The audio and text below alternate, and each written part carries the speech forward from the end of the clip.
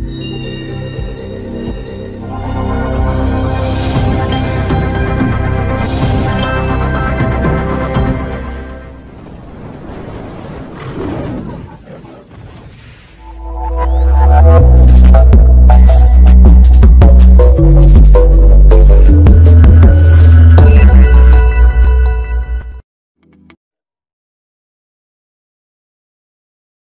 I want to talk briefly and give a couple of examples about how evidence-based practice is changing in forensic medicine and some of the tasks that are performed in forensic medicine.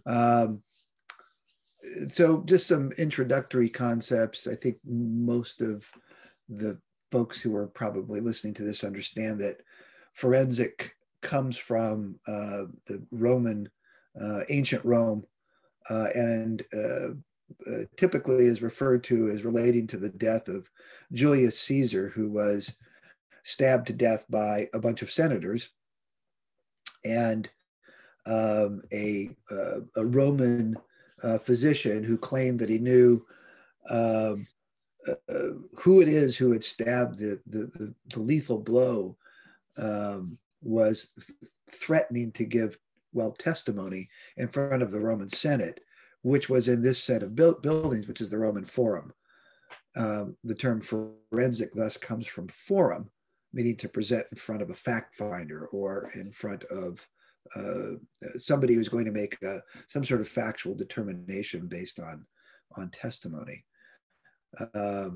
So our idea of a forum today, of course, is the courtroom.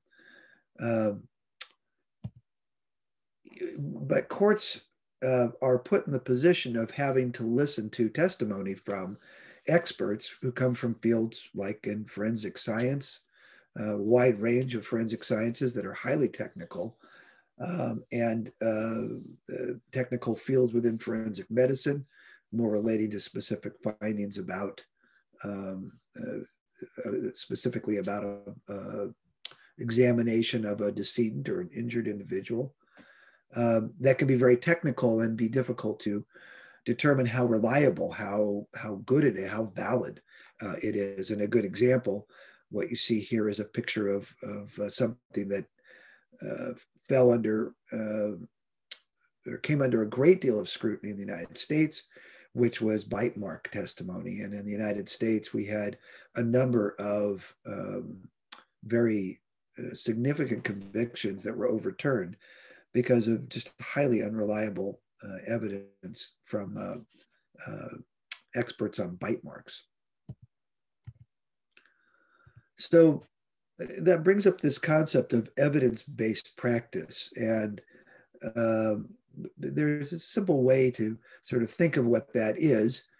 I mean, evidence-based means that typically there's some sort of citation to peer-reviewed literature that has been adequately synthesized and incorporated into the methods that are used. But there's another way to think about it as well, which is to say that the methods that you use, you should be able to explain them to somebody else, and they should be able to pick up the exact same methods, go out and get the same information that you got, and come up with the same result. And so consistency is also an important part of what evidence-based is. It should result in generally the same outcome every time or most of the times, because if it doesn't, and we're talking about an opinion that's going to make its way into a forensic setting, into a courtroom, you are talking about potentially sporadic justice or sporadic injustice based on the idiosyncrasies of individuals. So when we think about forensic sciences, we think of a relatively high level of reliability and evidence-based practice. Gas chromatography, I mean, that's a good example of something that's going to it should give the same result every time, as long as chain of evidence and the quality of the sample that's used is maintained. DNA, is another good example of something that should be repeatable. There certainly are lots of opportunities for contamination. And that's really where the uncertainty comes in. But we should all be able to agree on how to interpret, for example, a genetic profile. Fingerprinting shouldn't be something that is that you can't explain to a layperson. It shouldn't have to go through a process that is inside the brain only of the individual who's giving the testimony.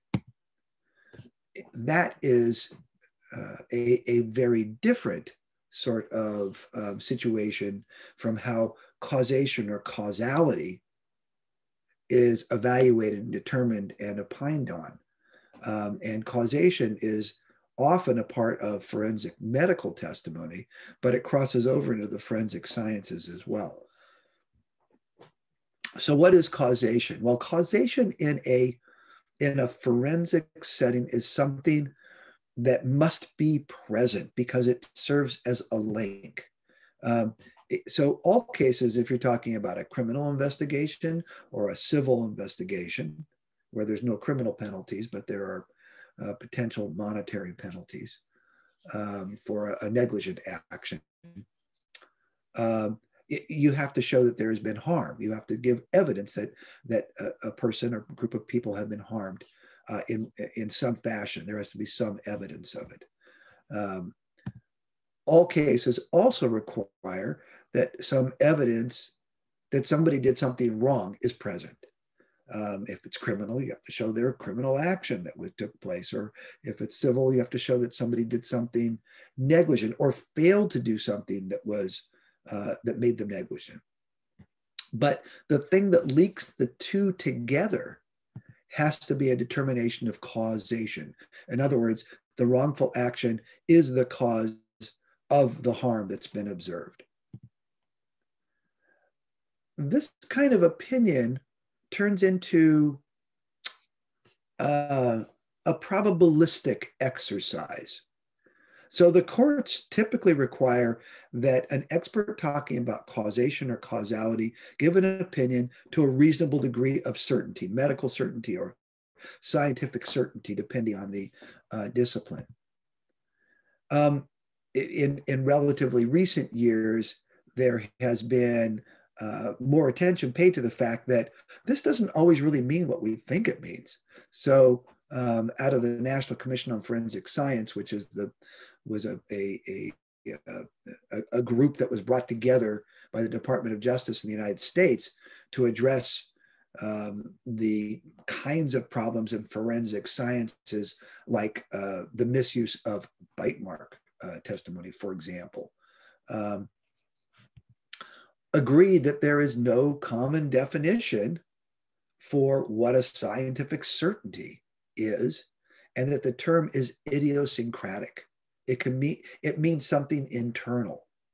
So that goes back to this evidence-based concept I was talking about, where how do you get someone else to arrive at the same opinion if it is something that you only hold internally? And so this creates confusion, which can be, of course, a source of injustice if you're talking about a criminal justice system. So what are the sources of uncertainty that we're dealing with? Well, the first big one is that you can't see a cause. It's a unique concept. It's not an observation.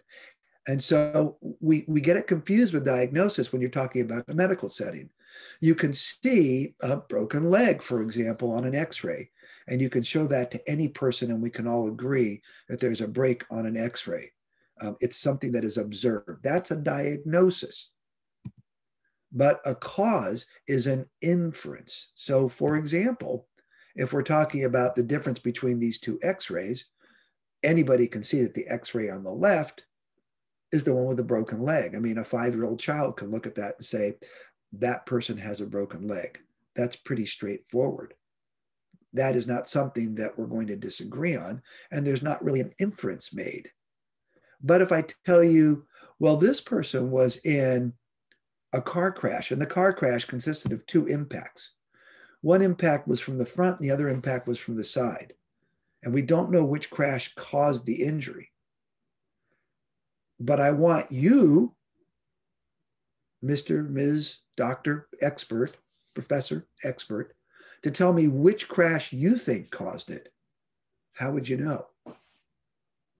You going to look inside the vehicle? Maybe. But if I tell you, for example, that this crash over here on the left causes femur fractures 10 times more often than this crash over here on the right, and of the absence of having anything on board that showed exactly when the femur fracture happened, you're going to say, well, it's 10 times more likely it's this crash on the left that caused the injury. Now, for some people, that starts to make them feel kind of uncomfortable. It's like, I want to know. But the fact is, a cause is not something you know. A cause is something you infer and you assign a probability to. So if we're going to use risk to try to make comparisons and come up with causal determinations, where does risk come from? Well, we know about risk inherently. It's something that we deal with and we're programmed to assess. It's part of our genetic makeup to understand risk and how we survive. But we know about risk with regard to things that are more distant, things that are further away. For example, I think that we evolved to know what things were risky, things that we could eat, for example, that created greater risk of illness than things that created less risk of illness. That's more immediate. But if you look at my example here of people with good cardiovascular health on the left and poor cardiovascular health on the right, everybody knows who's more likely to have a heart attack tomorrow. The diagnosis would be after the heart attack happens. But the risk is which one of these folks is more likely to have a heart attack. We don't know. The guy on the left might be more likely to have a heart attack because of something we can't see. But what we can say is if we take 10,000 people like the guy on the left and 10,000 people like the guy on the right, and we follow them for a year or 2 years or 3 years or 1 day, that the guy on the right's more likely to have a heart attack. So how do we know that? We know that because we've studied it with epidemiologic study. Epidemiology refers to the study of populations. We look for people with similar injury or disease characteristics, and we find out what happens to them. And then we can make some general characterizations. We can talk about distribution, determinants, deterrence. I can't imagine that there's anybody in the world who doesn't know about epidemiology now because of COVID. But epidemiology is essentially the medicine of populations. And so everything when we want to say something about what we found in a person, what we observed when we tapped on their reflexes and how they move, that is the medicine of individuals. We make a diagnosis, they have an infection. That is the the medicine of individuals. That's diagnosis. But when we say we're going to give them a certain dose of antibiotic for their sinus infection because we know that that works best, that came from the epidemiology of populations, or excuse me, the medicine of populations, which is epidemiology. Surprisingly, epidemiology or epidemiologic concepts, population-based information, are woven into just about everything you see in a forensic medical setting. This is, for example, if we're going to say that this man who was found dead after having a fall from a great height and has this terrible, unsurvivable fracture to his skull, if we're going to say, oh, epidemiology has nothing to do with that. I mean, it's so obvious what killed him. Well, it's obvious that the injury that he has would have killed him in all circumstances. Is it obvious that that is what killed him? Was he given a untraceable poison that would have killed him at the same point of time, or killed him just before he fell? Well, that's not very likely. There's still some concept of epidemiology there, but who's going to worry about that sort of thing? That doesn't make any sense. But if you're talking about, for example, a person who's in the hospital who has a pneumonia and they're septic and they get a shot of morphine or Dilaudid, a very strong opiate, and then they're left alone, and 15 minutes later they come back and they've stopped breathing and they ultimately die. What was the most likely cause of their death? They had several things going on there that could have killed them. But what's most likely to have killed them?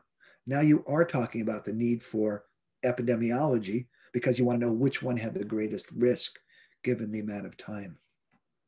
Now, there is a problem in that we have a knowledge gap between who is making the determinations of causation most commonly. Those are clinicians, typically, forensic practitioners. So those are the folks who are making the determinations in courts. But the people who actually know most about risk are epidemiologists. And of course, they cross over. But understanding the basis for how epidemiology is used and applied in a forensic setting is a unique sort of pursuit. And there is no standardized educational model for doing this. And so there's a lot of idiosyncratic practice. The field of forensic epidemiology is a field that I teach in, and it's the field that I provide testimony in. This is my field of expertise, which is how in forensic medicine, we use population-based information to say something about individuals. I'll try to make that more clear. I run a PhD program at Maastricht University at the medical school there in the Care and Primary Health Research Institute. Maastricht is in the Netherlands, beautiful place. I have 5 full-time PhD students, and the program is growing. So let me give you a couple of examples of investigations using forensic epidemiology methods. The first one is an infant who died with intracranial hemorrhage, which was attributed to abusive head trauma. And the second one was a young man who killed himself after being dispensed a medication. In other words, there was he was prescribed one medication and the pharmacy gave him a different one. So abusive head trauma is a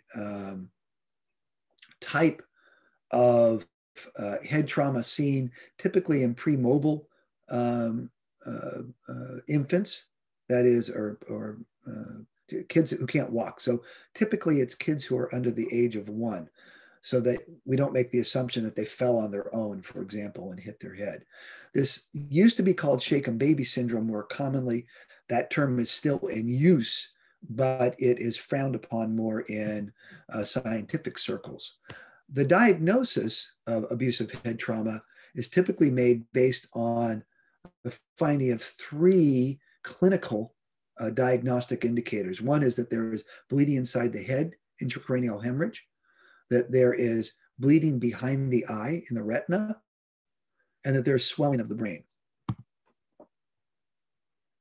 This is a very unusual sort of diagnosis in that a clinician looks at a child or an infant, finds a diagnosis of these findings, this intracranial hemorrhage, and then says, oh, okay, well, I know how this was caused, without actually seeing any evidence of how it was caused.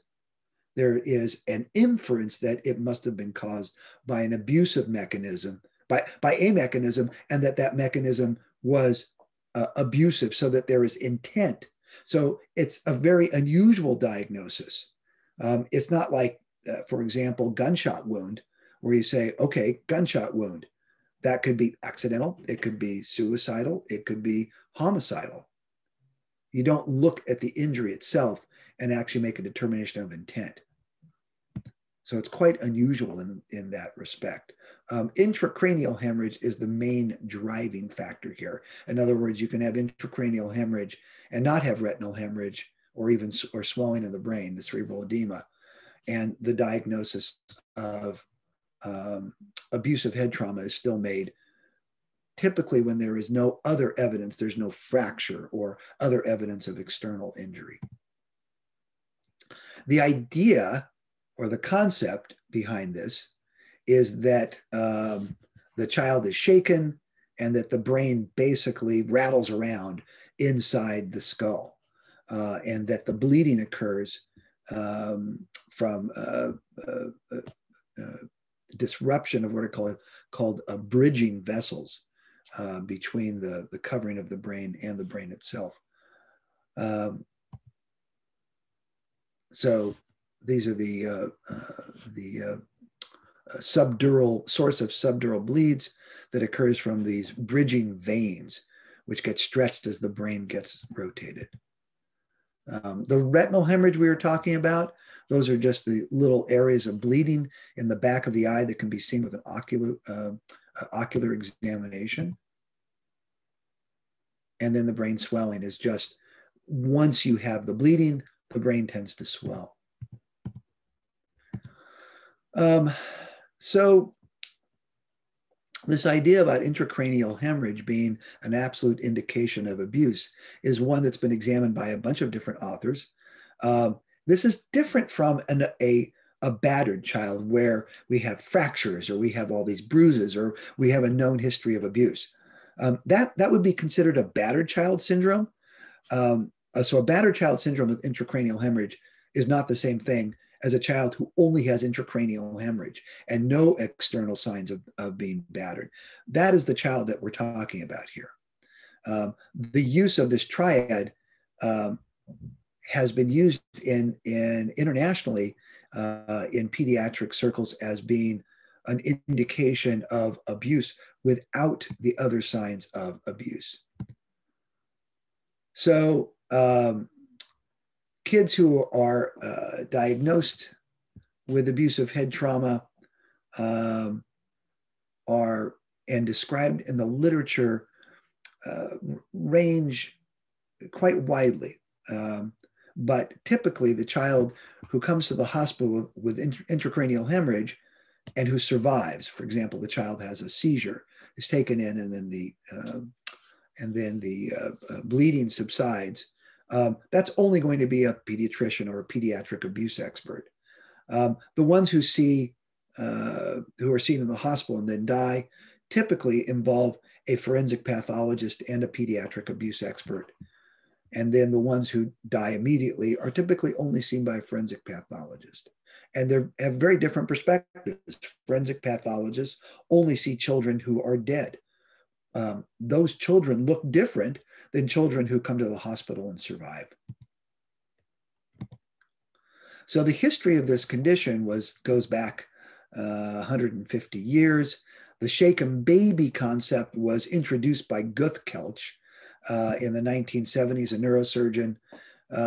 There are under 1,000 publications on the topic. This concept was undertaken by the Swedish forensic pathology organization led by Eriksson. Eriksson was my professor when I studied in Sweden, and he and Lino published a systematic review of the literature to say what kind of evidence basis do we have to say that this is a repeatably, reliably diagnosed condition. And what they found is that if you don't have other findings of abuse, those broken bones, healing or old and healing fractures, that kind of thing, basically the literature is quite poor and doesn't really validate the concept of shaken baby syndrome. In other words, if you find a baby who has intracranial hemorrhage, that alone, there's not an evidence basis to say that does mean abuse. Now, that doesn't mean that we don't have public education campaigns like this one, where we have a big guy. I think he is maybe a rugby player from the United Kingdom. I don't know where he's not wearing any clothes, but he's holding a baby, and they're trying to educate people. Don't shake your baby if you're mad. Take a break. Don't shake, because there's this idea that big guys take these babies and they're mad because they're crying. There's some controversy as to whether or not that even does cause bleeding. The biomechanical community is very split on that. There's a camp that says, no, there's really not enough force to cause the breaking of these bridging vessels without an impact. So the assumptions that are in current pediatric abuse practice are that basically you can only get intracranial hemorrhage from two mechanisms. Either you have some kind of huge trauma, a high-speed traffic crash, for example, or falling from a two-story building, and I'm not making that up, a fall from a two-story building, or shaking the baby like this. Either it's that or it's something huge, and that there's no in between. For example, if a parent says, I was holding the baby fell on a carpet, and now the baby isn't responsive, that parent must be lying, because you can't get this injury from a short fall. There's another part of the assumption, which is if the baby brain starts to bleed, that loss of consciousnesses must be instantaneous. And therefore, whoever saw the baby last must be the perpetrator. In other words, you can't have someone shake the baby and then they give the baby to somebody else and then the baby loses consciousness. Now, in medicine generally, coming from this concept that there is a basis for practice that is evidence-based, we have something called test accuracy. And if you're in the forensic sciences, you know all about test accuracy. But test accuracy is also applied to diagnostic criteria. So test accuracy refers to determining the true positive rate. So how often does a test correctly identify, does it find an individual with abusive head trauma? If you have 100 babies with abusive head trauma, how often do they have the triad? But equally important is how often does the test get it wrong and incorrectly identify somebody, a child who has not been abused, who also has the triad. So that's the false positive rate. If you put that ratio together, I mean, you can have this really fantastic test where it's going to pick up every kid who's got abusive head trauma, which it probably does. If you're going to say every kid with abusive head trauma, every kid who has intracranial bleeding has abusive head trauma, you're not going to miss any cases with abusive head trauma. All you have to do is find that there is intracranial hemorrhage. But if half of them didn't have abuse as a cause, then you have a very high false positive to true positive rate. And that ratio between those two is called the likelihood ratio. You can only get that from epidemiologic data. So the way this concept is presented in court, unfortunately, by a lot of experts, is that if the triad is present, there's 100% positive that it's abusive head trauma.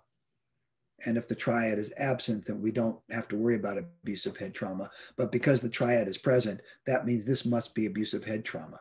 But if you go to the literature, according to Linu and Erickson, who did this huge review, they will tell you that there is no evidence to back this up.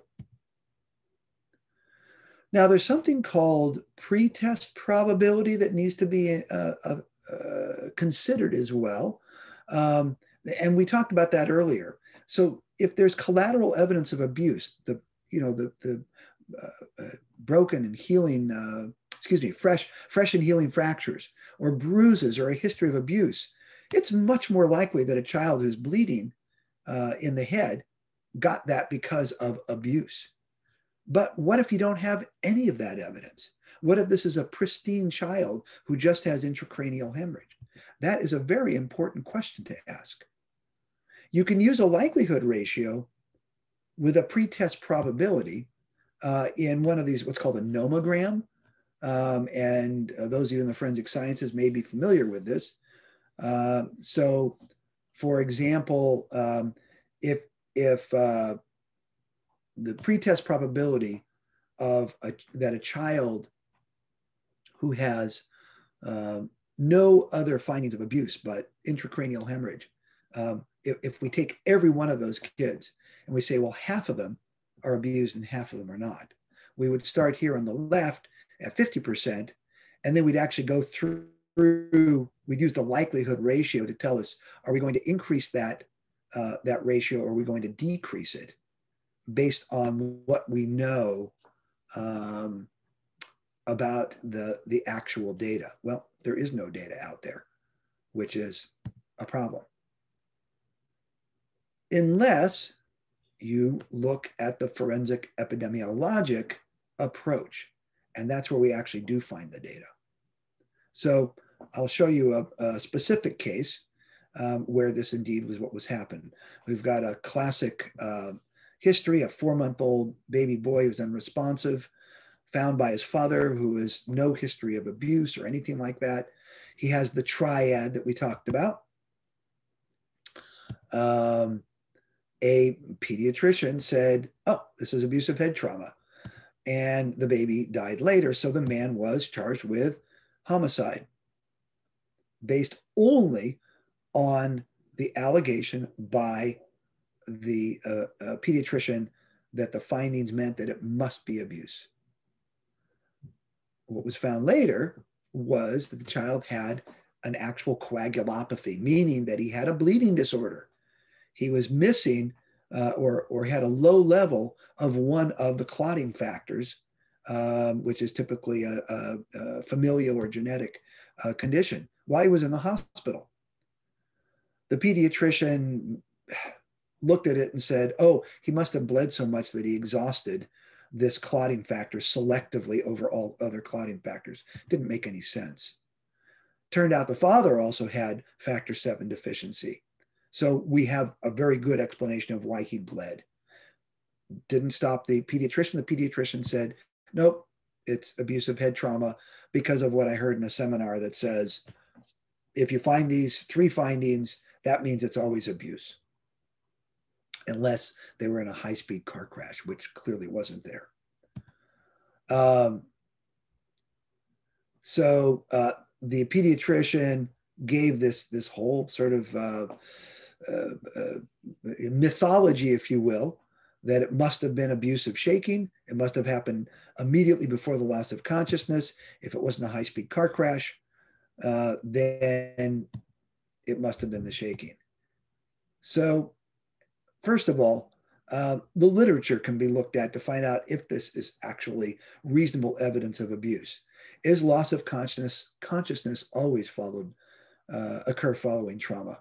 So looking at the evidence, what we can see, we had a case series of 6 children who had traumatic intracranial hemorrhage and also had hemophilia. They had a bleeding disorder. And 4 out of 6 of them had no symptoms for 24 hours to 7 days after a trauma. So you have to, you can't say the loss of consciousness must have been immediate, because that's not what the evidence shows.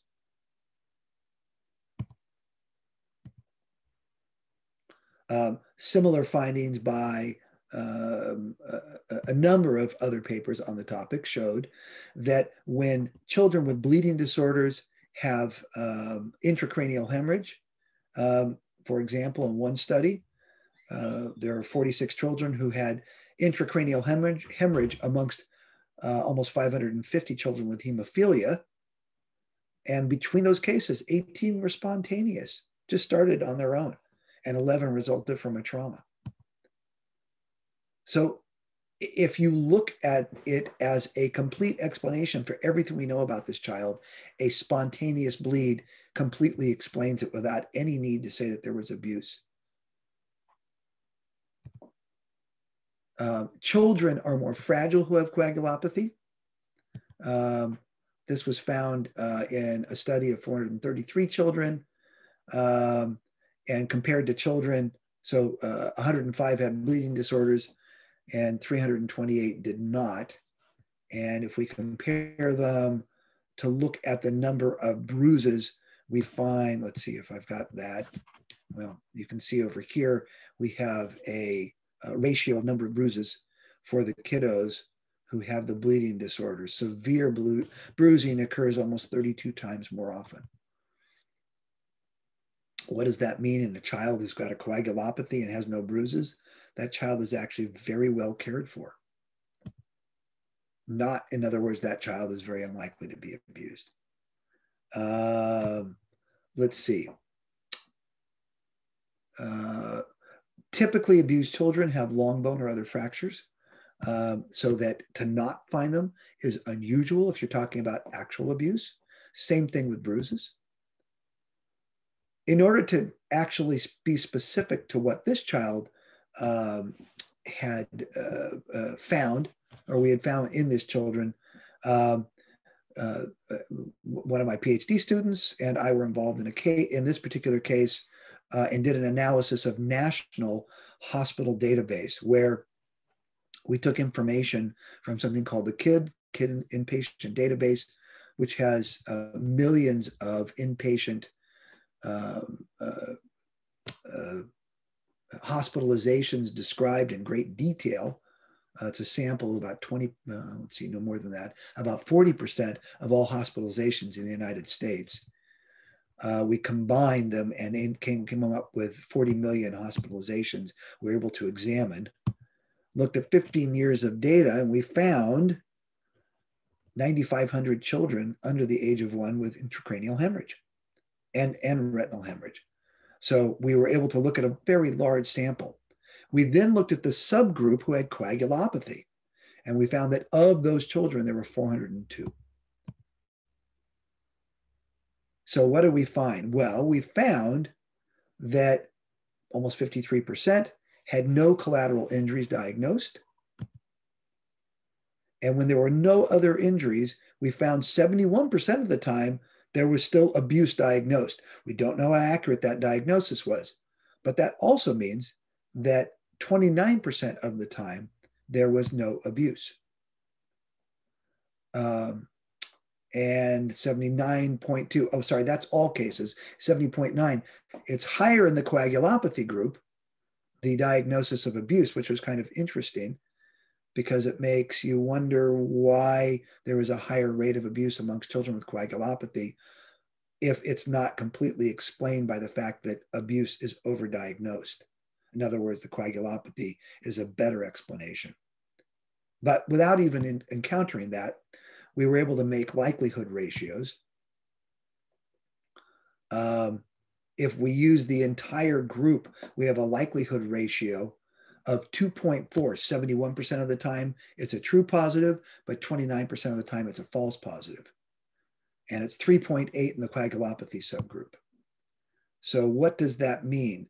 If we start with a pre-test probability that this child was going to be abused, if we say it's just 50-50, we end up with a post-test probability. You can see here, we go from 0.5 through the higher value, 3.8, and we end up, there's an 80% probability of abuse using the most favorable value to the prosecution. That means there's a 20% chance of getting it wrong. In a criminal setting, 20% is typically not going to be admissible as to what is beyond a reasonable doubt. If we start at a 0.2% though, and we go through the same value, then we end up at a much lower number. We end up with a 50% probability and even a higher chance that this information never gets to the court. So now we've quantified to some extent the probability that the diagnosis of abusive head trauma is correct in this case. And we find is that it's not sufficiently reliable to put a man in prison for 20 years, which is what this man was faced in the United States. In this particular case, the prosecutor's case was entirely based on the concept of test accuracy that was unproven, unvalidated. And so there was a 1 in 5 chance of innocence, which is typically insufficient to use as the only piece of evidence that this man committed a crime for which he would be sentenced to a very long prison sentence. beyond a reasonable doubt typically is more than 95% probability. And in some cases, it's thought to be 98 or 99%. And what happened in this case was that the case was dismissed.